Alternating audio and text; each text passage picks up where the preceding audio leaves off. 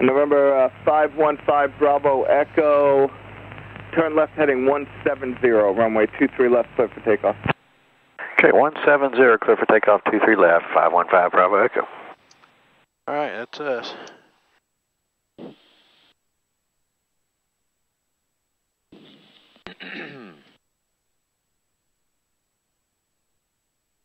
Like I said, if you guys get hot, let me know. This thing puts out pretty good heat, I think. I was going to say, the feet warmed up real quick. I'm turning it down now as we go, because I had it on 65.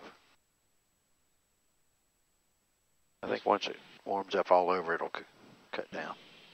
It was fine. Yep.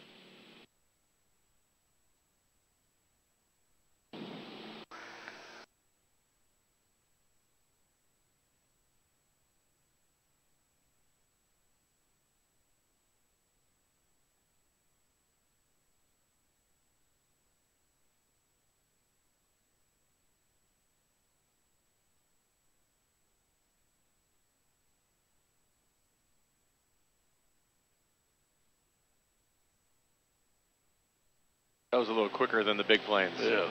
It comes up a little quicker. We're not as heavy either, right? Yeah, I guess not. How much does this plane weigh? 5,500 pounds. That's it? When it's gross weight at full, you know. Yeah, yeah. Not that much. Like a pickup truck. What's that? Like a pickup truck. Yeah, like a pickup we're truck. trying to overcome gravity. That's true. I guess light is good. Yeah. November 5 Bravo Echo, contact departure, have a good flight. Go over to departure, 5 Bravo Echo.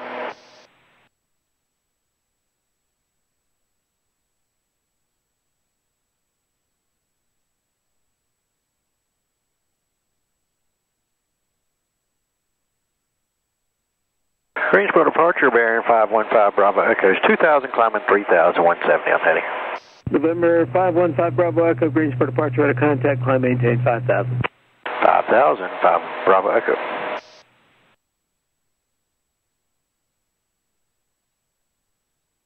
I gotta try to get used to his plane. His plane sits differently than my other November 2 Romeo Hotel, are you climbing up to 12.5? That's affirmative, sir. His is newer, so it's got a newer style of interior, so it sits a little different. It looks like we're about to break out 12 here, and we'll turn back to the... right now I am, Yeah.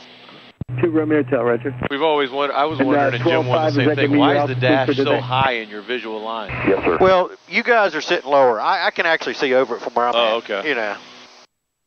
5 Bravo Echo, cleared on course to Wilmington. On course to Wilmington, 5 Bravo Echo. Yeah, I can see over. Don't worry. Is that a Garmin? It is all Garmin. I was going to say, I know Garmin products at least. But mine are on water. Very similar and very user-friendly. Yeah, so now, does this have autopilot? Contact Atlanta. Does it have what? Autopilot? I just turned it on. Just turn it on. 512 Romeo Hotel.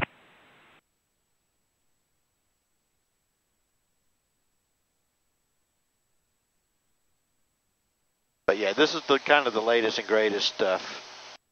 Electronics? Yeah, it's what they call the G1000. So it's all, I mean, it's got everything you could ever want. Yeah. XM weather, XM radio. We've got actual radar in the nose. And the air conditioning system in this one is different than all mine because it's the newer system. So it's kind of taken us a while to figure it all out. Wilmington Tower, bearing 515 Bravo Echoes, visual 24.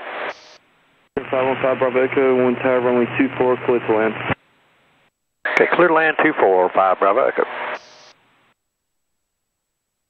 But I definitely have to slow down. So. Not much traffic down here today, huh? A little slow.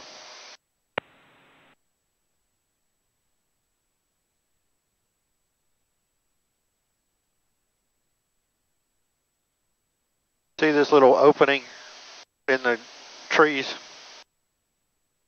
That's runway 17, and then we're going to land on 24, the one going that way. 147, turn right Alpha, contact ground. Right on Alpha, contact ground, Endeavor 5147.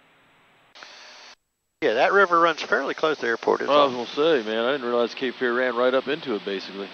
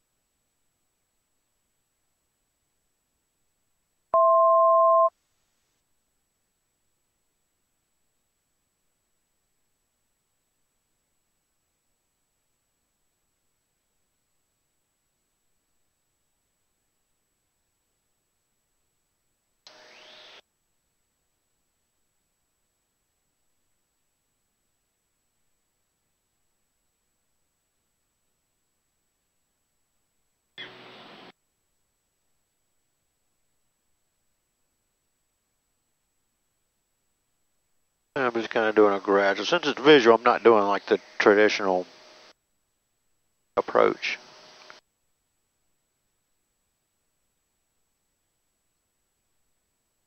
You can see what a great airplane. This is so stable, so smooth. They're fun to fly because they do fly so well. I was gonna say it's about as smooth as you can get. Yeah, and plus it's smooth air too, which is nice.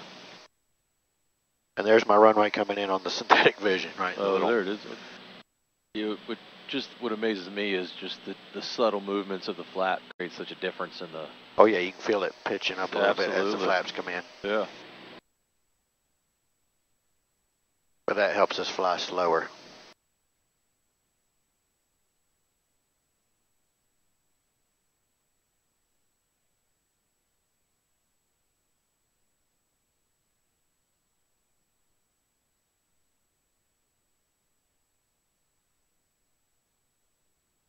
Pretty quiet airplane too.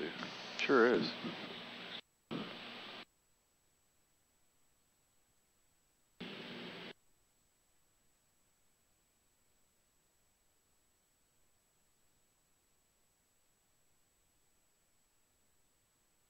This is the modern aviation airport, right? Yes, yes. That's where the car's supposed to be. Yep. It'd be bad if we're in the wrong one.